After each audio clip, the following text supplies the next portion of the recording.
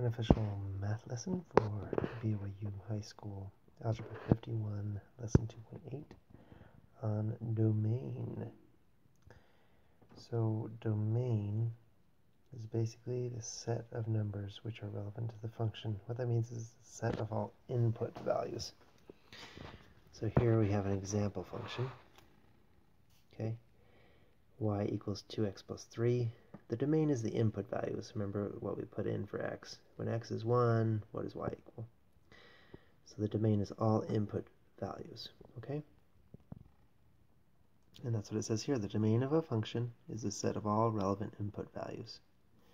So it's all numbers we could put in for x. Now, the domain also works with ordered pairs. So like graphing functions, when we talk about 2, 7, go over 2 and up 7. So that pair's right there. Ordered pair of numbers. When x is 2, y is 7. Okay. So that would be up here with this function. If I plug in a 2, 2 times 2 is 4, 4 plus 3 is 7. So that's just what an ordered pair is. It's like has an input value or a domain and an output value or a range. So remember, input is the x, output is the y. And so that's what a ordered pair is. Remember, the first number is the input or the domain. Range is all output values, okay? So whatever y could be. So sometimes they give you a list of ordered pairs. They might give you like 3 points on a graph, or 3 list of ordered pairs. Like ordered pairs 1, 2. When x is 1, y is 2. Next one's 2, 4. Next one's 3, 6. And it might say, what is the range of this? Okay? And the allowable inputs for this is 1, 2, and 3. The domain is the first numbers of the ordered pairs. Okay? So in our first example, they say determine the domain of the function whose ordered pairs are listed below. Okay? So it's going to say like there's some sort of function like y equals whatever, and the values that are listed with that function are listed here. -3 and 2. So when x is -3, y is 2. So the domain is all the first numbers. Boom, boom, boom, boom. And you can see the answer here. Here is the domain. -3, 4, -2, 3, 7, and 6. Okay? So it gives you a bunch of listed ordered pairs.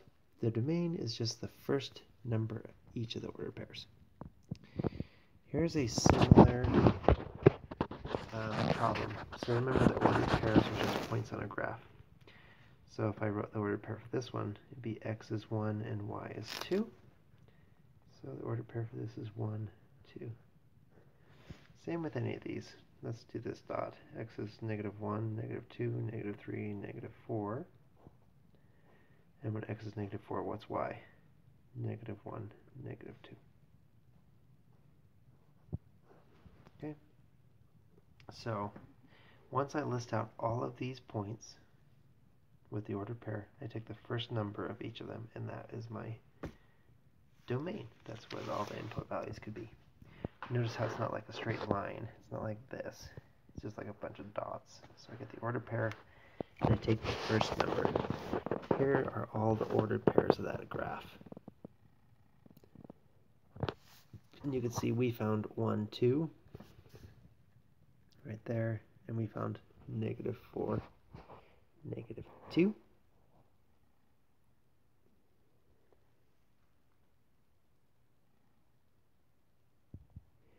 Which is right there. I couldn't find it. Okay. And then if you found the other points in the graph, they'd be here. We just take the first number of each of these ordered pairs, and that's our domain. -4, -1, 0, because they're the first number of each of those ordered pairs. Here's a little bit different when they give you a line equation. You'll notice that instead of having dots all over the place, it's just one solid line. And so I can find a point on this line, like this point right here, and I can find the ordered pair for that, which would be -1, -2, and then +1 for y. But you'll notice that there's like, I can take points like everywhere on this line. Tons of points. So these arrows indicate it goes on forever and ever. So there's actually an infinite points on the domain.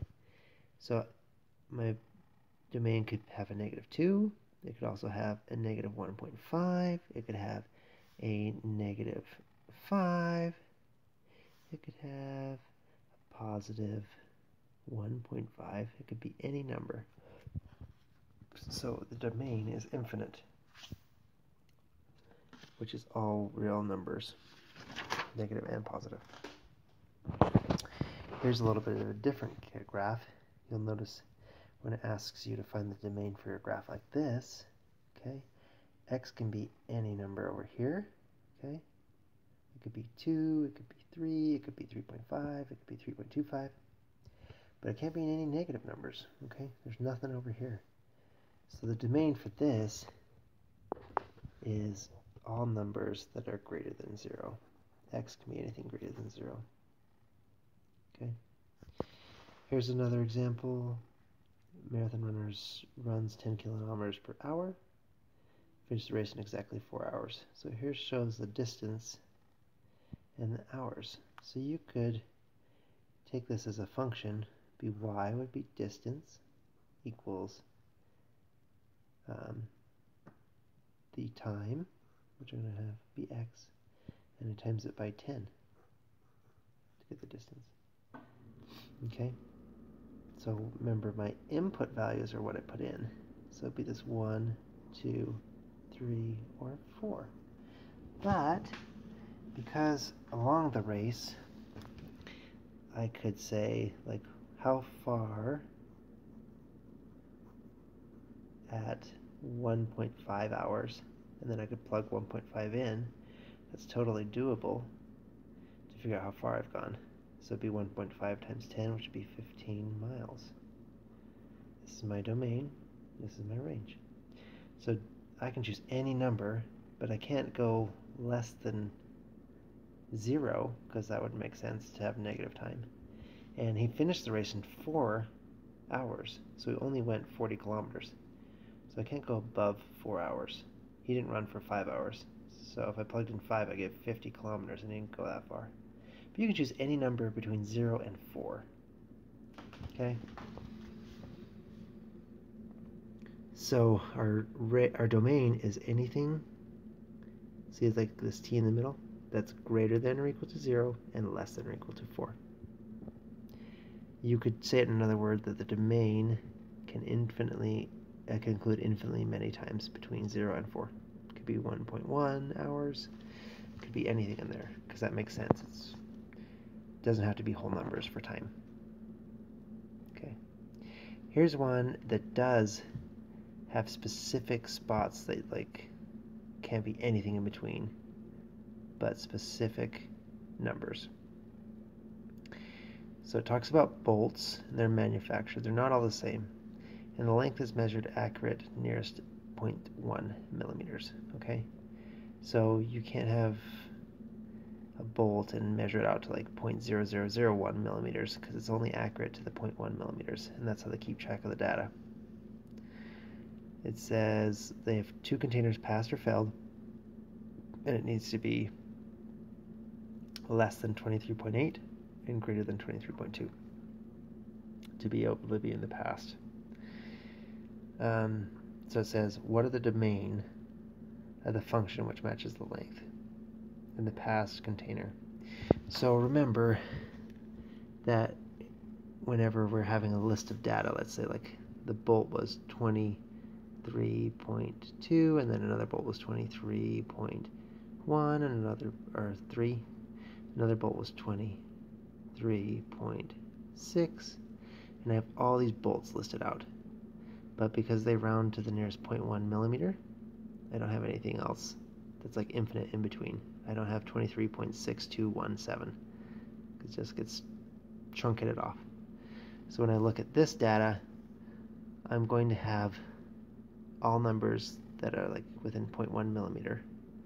So 23.2, and then 23.3, and then 23.4, 23.5, all the way up to 23.8.